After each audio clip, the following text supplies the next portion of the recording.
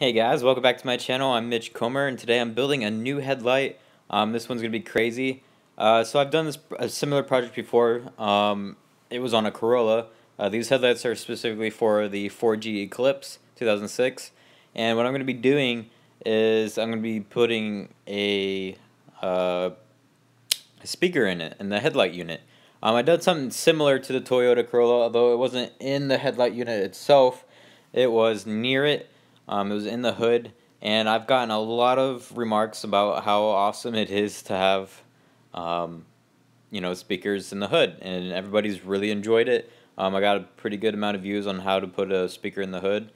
So I'm gonna go ahead and put one in the headlight unit, which is actually turned out really easy. But I'm going to show you the process of how to build the headlights themselves.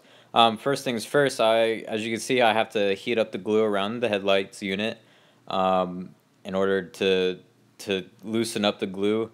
I actually had to use it to heat up the screws that were holding the plastic together too, because the glue was just anchoring them on, and it was really hard. Now these headlights were previously used. They came with the Eclipse that I had bought myself, and I don't know if you guys saw before, but I had rebuilt the headlights already on a different set, brand new set, and they have Bluetooth lighting, and it's just a really cool setup. This particular case, I will be selling or doing whatever, giving this one out, but it is a forewarning that these headlights are previously used, and you can tell they're previously used. They're dirty as fuck. Excuse my language, but they were so dirty. The lights on top of the headlights, as you can see, the two holes and the long slab, those lights are missing. I don't know what the previous owner did with them, but they're not there anymore. So you could go ahead and do whatever you want to do with that. Now the lights that encircle the actual bulb of the headlight, those lights are still working. You almost can't even tell that they're on though, because the lights I'm going to put in, the switchbacks, they're going to be a lot brighter, and they're going to overwhelm those lights. So you don't even have to really worry about those lights, to be general. But yeah, you can easily put in some other type of LEDs on the top if that's what you're into. It's not necessary. It's really not. My own kit, my own headlights, I actually have Bluetooth headlights up in that area. I'm planning on building another kit. If you're interested, let me know. If you want speakers in it or you want something crazy in it, just let me know and I'll do my best.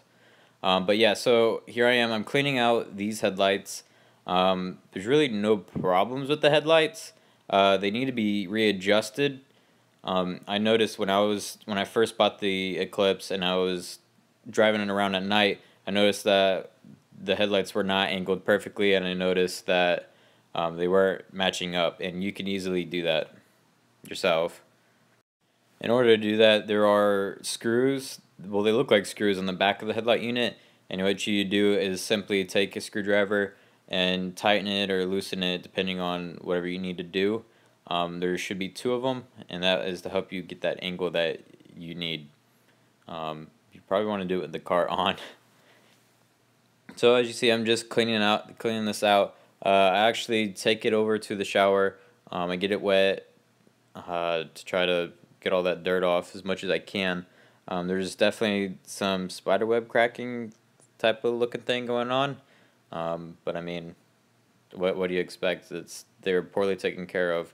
Even the insides of the actual housing, the plastic housing to protect everything, even the inside of that was dirty. So it was a pain in the butt.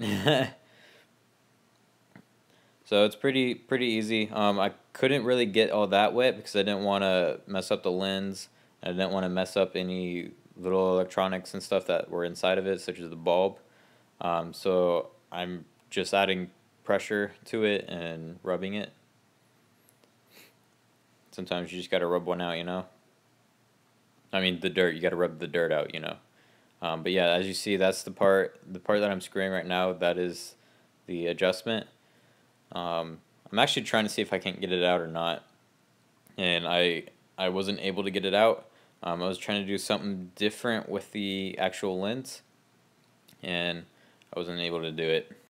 So this is what I was planning on doing with the lens. I was never able to get the glass etching chemical to work on, for some reason, on headlight lenses, so I had to give up on that. And so yeah, it was a lost cause. I did something else to make it a little bit different though. I actually put in red reflective tape in the back of the lens, not directly attached to the lens, but just in the back of the housing, and it, at a certain angle, it gives it a red, sort of like a red glow, a red eye, if you will. Over here, I'm simply working on the fitting and make sure that everything looks good. And then I'm going to go ahead and grab these switchbacks. As you can see in the background, that red stuff is the reflective tape. But I'm grabbing this switchbacks. You can use it as a solid white or a solid orange or whatever you want. But the purpose of a switchback is a turn signal. As you can see in these headlights, the turn signal is missing. I guess I just took it out and put it into my new headlights, which you can obviously do. Or you could just leave it out and use these as your turn signal. They're a little tricky to wire. You kind of have to know how to do it. If you do it wrong, but the turn signal works, you may end up with your hazards in the back on permanently. I don't. You gotta finesse it. You gotta kind of finesse it. Now here I actually finally got the switchbacks in, and I'm trying to work out and get this speaker in. I had to grab the heat gun, loosen up the plastic in one of the sockets, and carve out a tiny little niche. And that way I was able to fit the speaker in perfectly. As you can see, that's the headlight with the switchback in it. And then I had to, with the switchback, it has a wire that has to run in the back.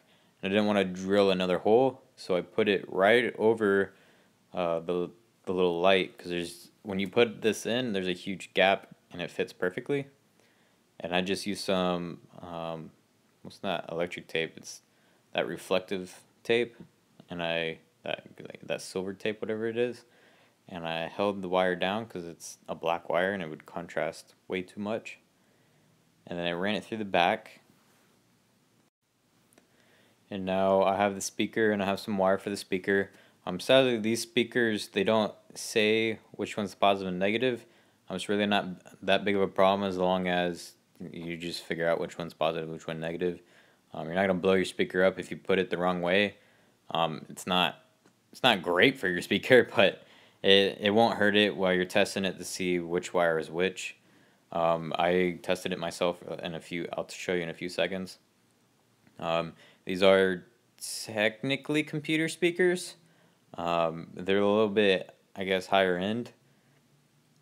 They're supposed to produce bass a little bit better. I may look into a different set of speakers later on, just depending on how well these do. But these are pretty inexpensive speakers, and they're easy to install, so it's no harm, no foul if they somehow just die for whatever reason. As long as you have some paneling over your tires, you should be good. Your speaker shouldn't die or anything. The rain shouldn't mess with it.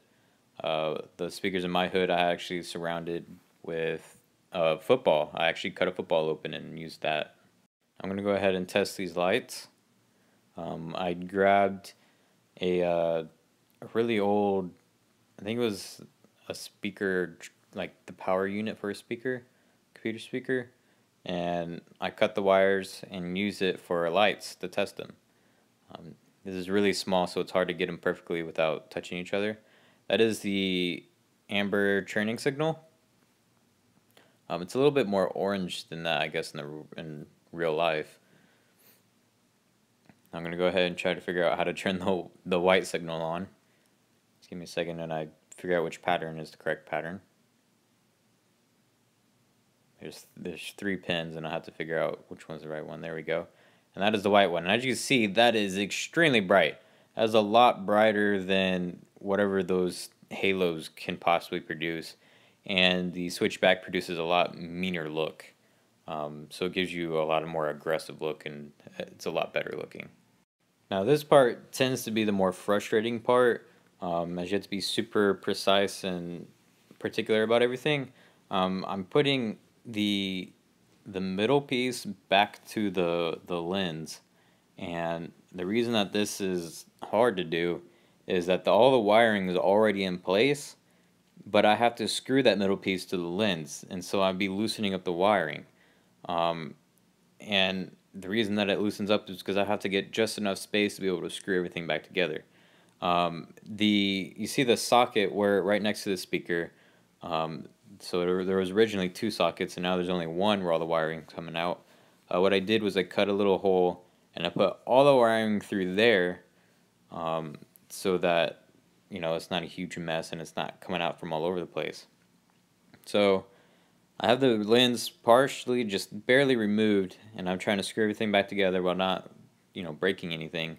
I did end up having to sort of look at it at a certain angle and pull a wire a little bit tighter because it was starting to loosen up.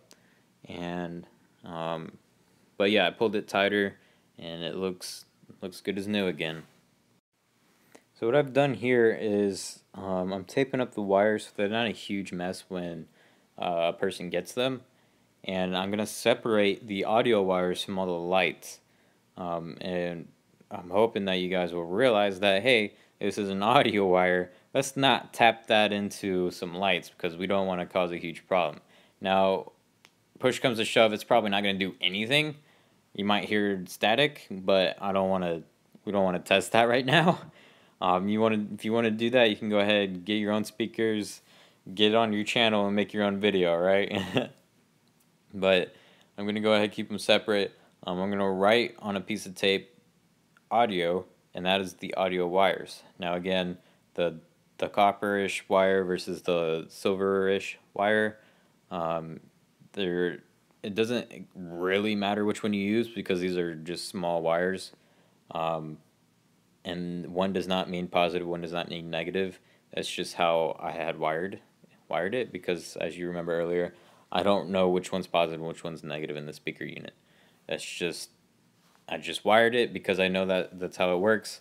I've been doing speakers for a very long time. In fact, I've set up my whole car on nothing but computer speakers. Each door would have 4 speakers. On the roof, I had 2 speakers. In the hood, I had 3 speakers.